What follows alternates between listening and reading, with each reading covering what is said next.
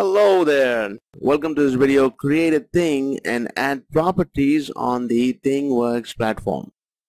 In this video, first we're going to see how to log into the ThingWorX IoT platform. Now, why should we create a thing and a property on the IoT platform, and what does it signify?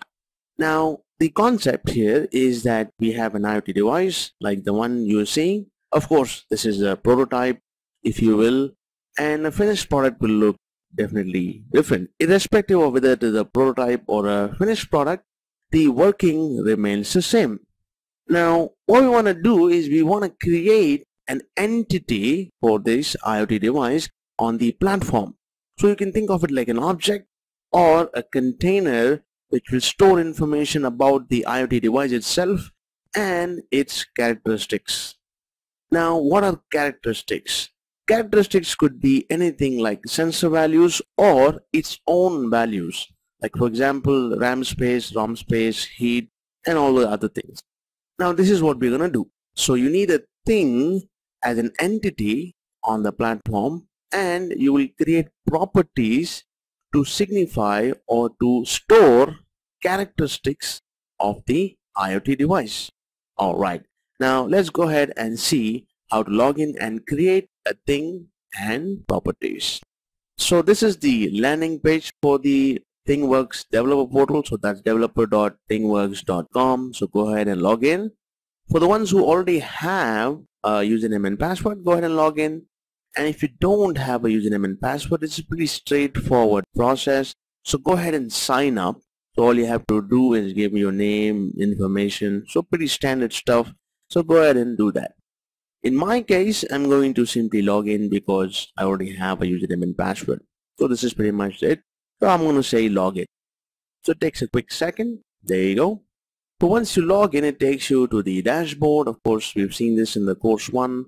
And what we want to do is we want to log in to the IoT platform. So you can do that by coming on this box on the top right hand corner. Click on the box or the icon, and it will show you how many days your trial is valid for. So for example, this is the validity. It's also going to show you the status of your server. So currently it is stopped.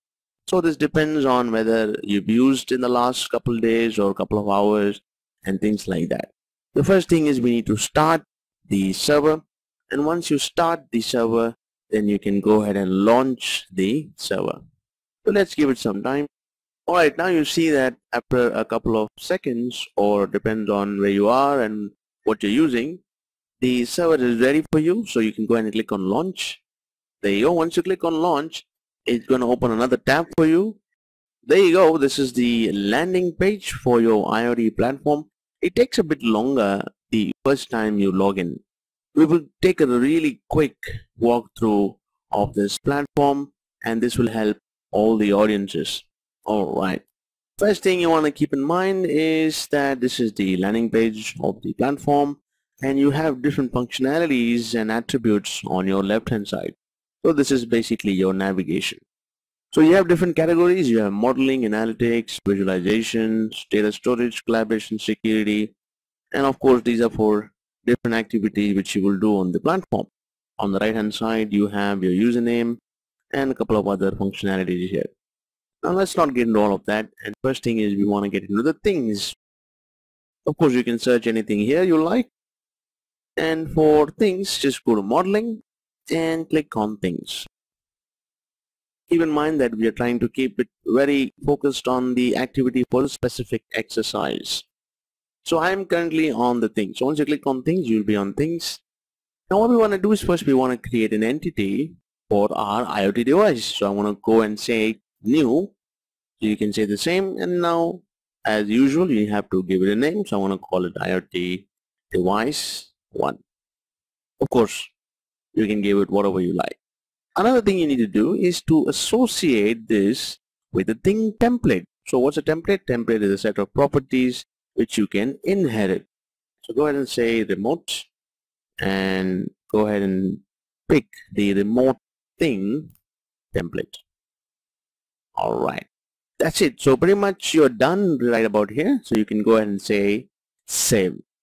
Now what you've done right now is you've created a container or an entity for the IoT device, and this is called a thing in the IoT platform.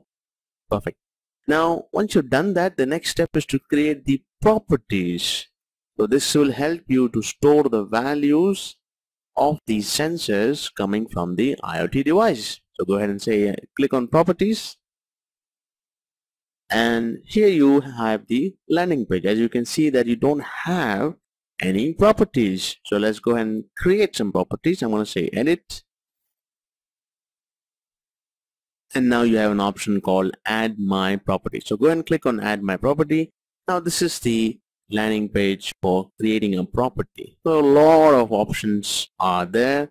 We're going to keep it really simple. The first property is going to be motion.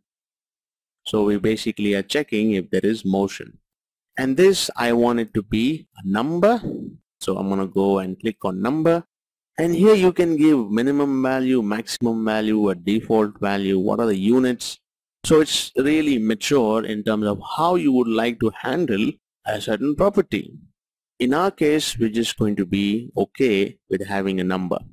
Alright. And next is you want to create another property. So say done and add. This is a really cool feature so that you don't have to go through the entire process again.